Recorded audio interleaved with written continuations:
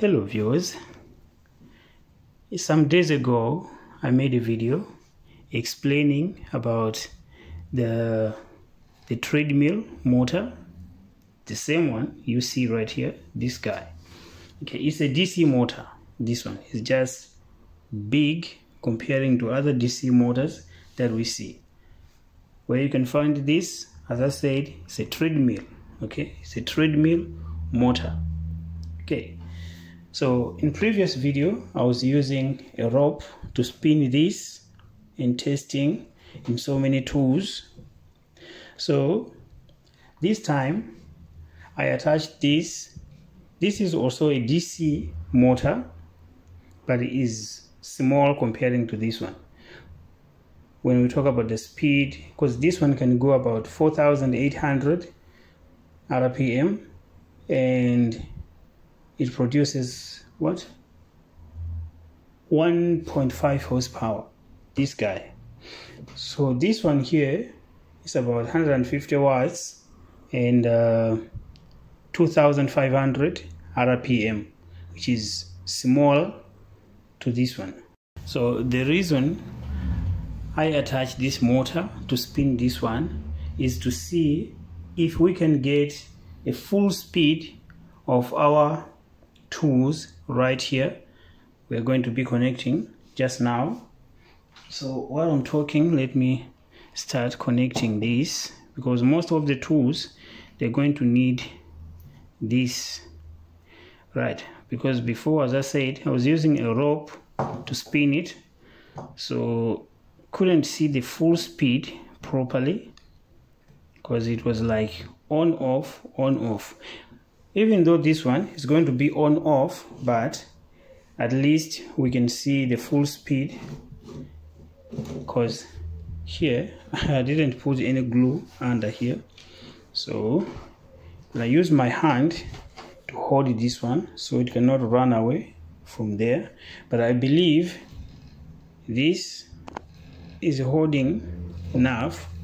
I was using epoxy, this type of epoxy. Yeah, well, I hope it's going to hold. My first time to use this, so but I don't trust it full. Okay, anyway, no problem. But first, let's see. Remember, we're dealing with a DC, so we go left, not right. This side is the AC, this side is the DC. So we need to see the voltage first. So brown is our positive. And now when we come to DC, you need to be careful about polarity, because DC, you have to focus on the colors. It depends which country you are.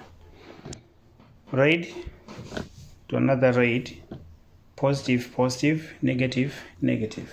Okay, so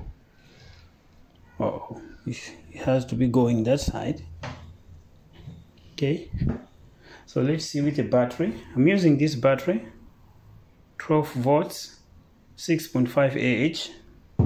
So I'm gonna do like on off just to see if we're going to the right direction.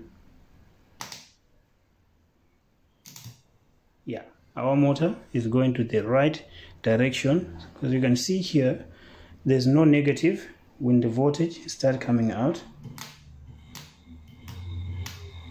See that? All right, so now let's begin our test. But I'm scared because, as you can see, just on off like this, we're reaching 20. So I don't need anything else to happen to my multimeter. So here's what I'm gonna do. As I said, I'm gonna use my hand to hold this because it's not glued. So first, I'm gonna connect this. This is 300 watts. Hope you can see there. 300 watts, 3 amp. Yeah. Most of you know this motor. I don't have to say so many things about it. So disconnect it. Ooh. This positive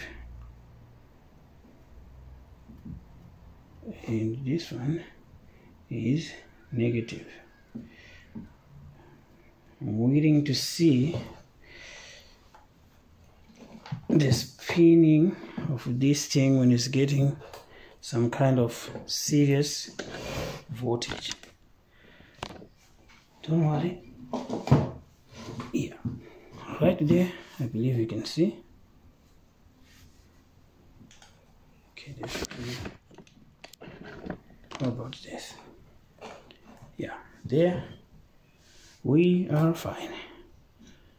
Okay, here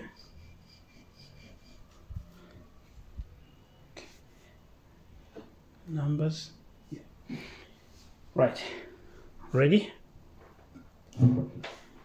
Let's see this.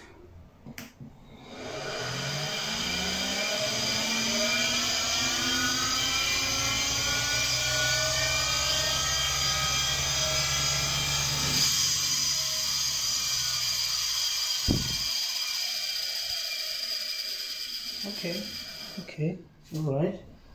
You can see that. I hope you can see it too. Because that day it was not going that fast. Let's check this side if we're not losing the. Okay, let's do it again.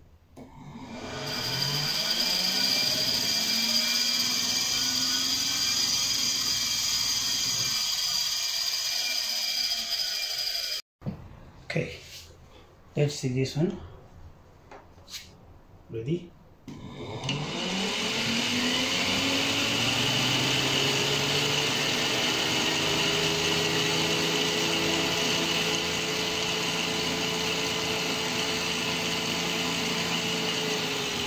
Oh, yeah. Wow. Okay. This looks interesting. So you're gonna tell me in comment section that can we rely on this by powering some tools like this according to how you see the speed right here. Let me do it one more time. I know my batteries, you know how small they are. The power must be going down by now, but anyway, ready?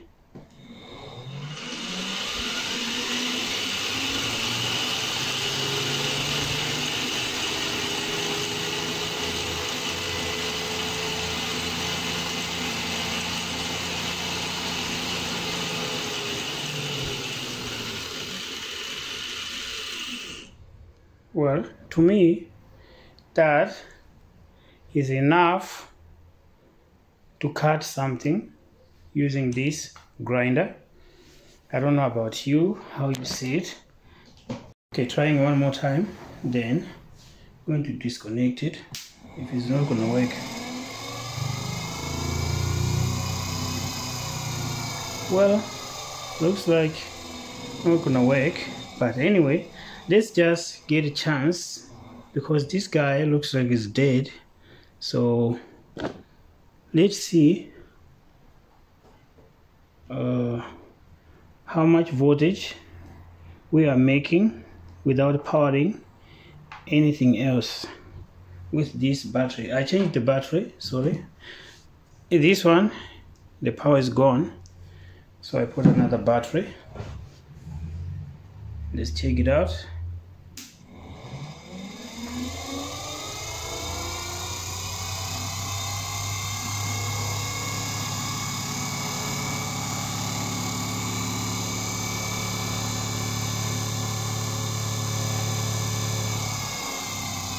Wow.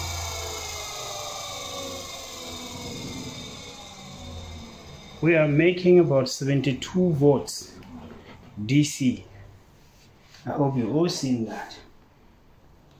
That means if you're looking to buy a charger for a project like this, you have to get the charger which can receive about 100 volts, because maybe you are going to have a different DC motor, not like this one.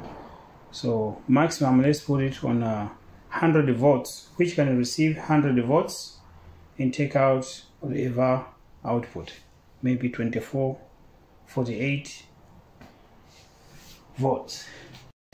Okay, so let's see this, because this drill machine is 700 watts, the one which is dead, 700 watts, so you can see there 701 right there. Okay, so instead of it, I have connected these 300 watts and here is 500 watts. Let's see this time.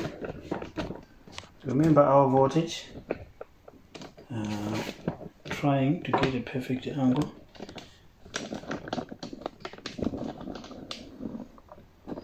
Yeah, I think that's better. Alright, now the voltage, we do it like this. From 72 or 70 volts, let's see this time. Sorry, my chair is making noise. So, right, now let's see this time. The voltage drop.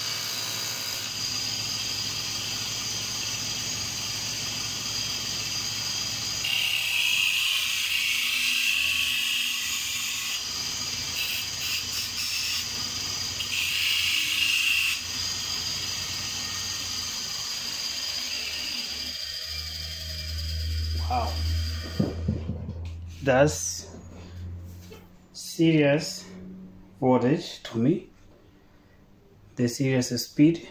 Right, so I'm gonna stop right here, because all I wanted to see is that can we power the tools like this and be able to use them to grind something or to cut something. So I seen enough, to me is enough.